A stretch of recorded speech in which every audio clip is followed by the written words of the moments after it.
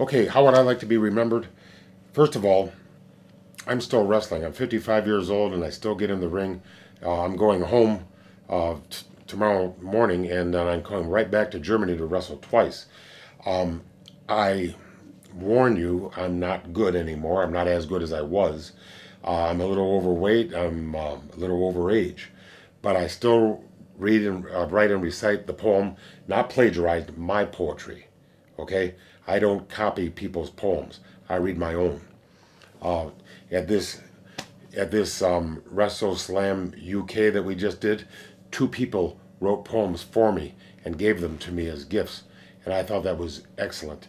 So if you pay to see me, I'm going to write and recite an original poem, and I'm going to do a moonsault. And I can still do it, so I'm going to keep doing it. Otherwise, I feel like when the promoter pays me, I'm going to wear a mask and a gun. Like I didn't earn my money, I stole it. And I don't want to have to give a refund to the promoter or the fans. So I'm going to try to get myself in shape and try to be some resemblance of what I was at my prime.